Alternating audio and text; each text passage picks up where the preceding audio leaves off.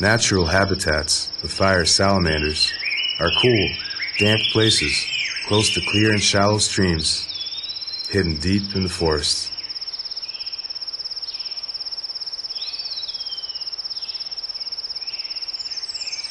In the morning, this fire salamander scents the female odor, and she is the reason why he is outside. It's mating season.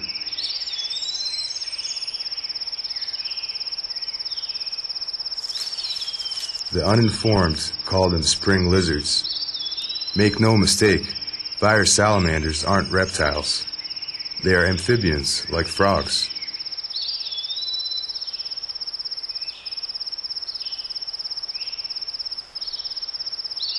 Fire salamanders have good vision and a very well-developed sense of smell, as well as the sense of taste.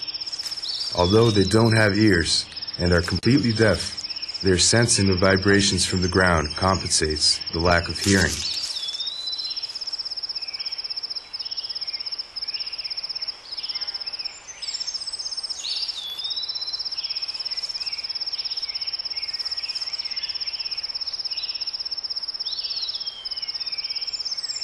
The fire salamander is a predator. He will eat anything small enough to fit in his mouth.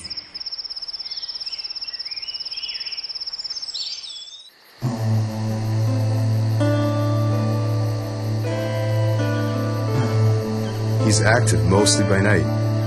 During the day, he lives in shallow burrows tunneled into moist humus or under stones, logs, or other debris.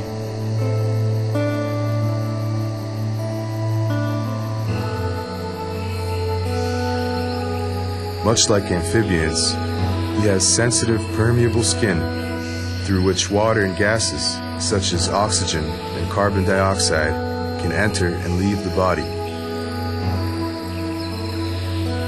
He starts to search for her, but he decides to eat something first.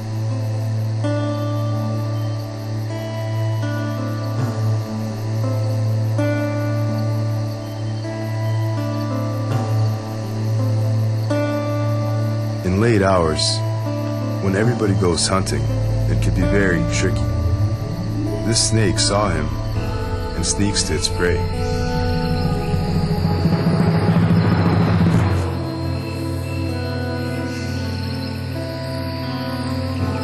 This time, he was lucky.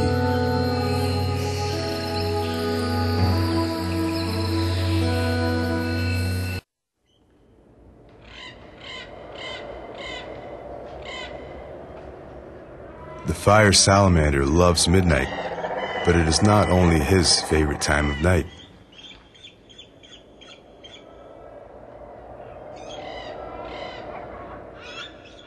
In ancient times, mysterious rituals were practiced here, and his ancestors participated, unwillingly.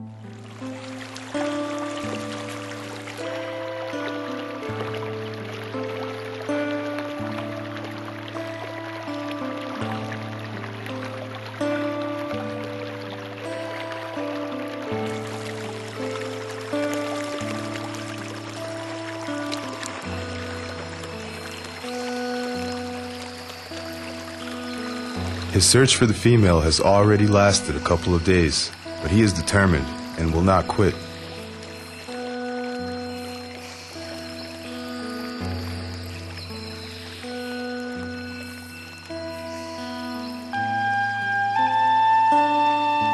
female seems to have vanished. There is not a living soul around.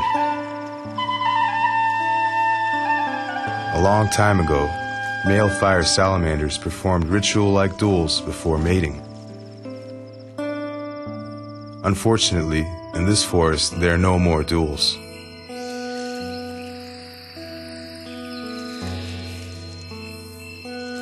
There are only 2 salamanders left, and this is one of them. His sense of smell reveals for him that the other is female. The water looks and tastes different than it has in the old days. It has been polluted. The smell of rotting confused him.